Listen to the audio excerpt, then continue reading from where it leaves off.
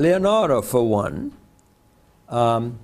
spent a fair amount of time dissecting human cadavers because he wanted to know how the various bones related to one another and how the muscles related to the bones. So he wanted to have a realistic understanding of the human anatomy because he was depicting real-life people, sitting, gesturing, walking, and he wanted to get this as absolutely correct as possible.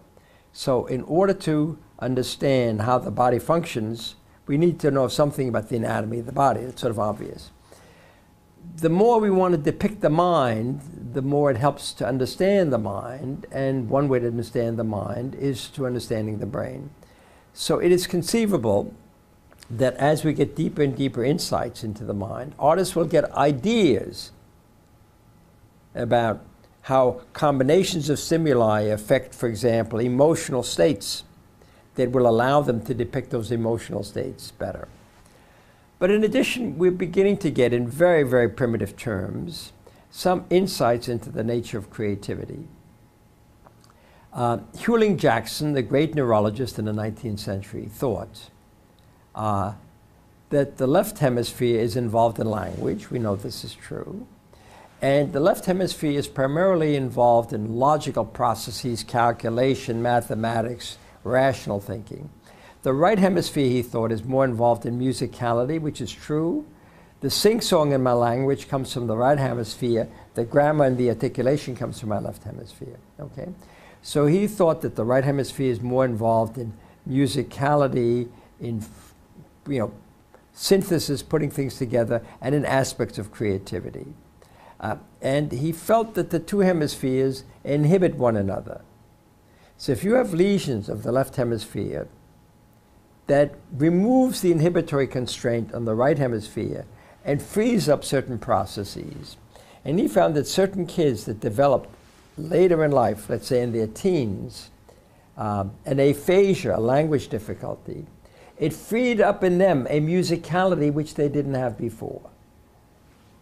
People have returned to that more recently in the analysis of a dementia called frontotemporal dementia. Frontotemporal dementia is a dementia somewhat similar to Alzheimer's disease, actually begins earlier, that primarily affects the temporal lobe of the brain and the frontal lobe of the brain. If it's only expressed on the left side, people with frontotemporal dementia begin to show creativity that they've never shown before.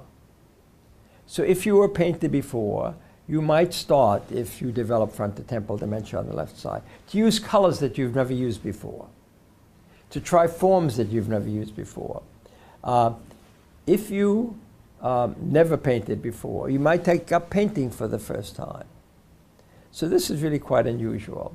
There are also a group of people who've studied aspects of creativity. I can give you a problem that can be solved in one of two ways.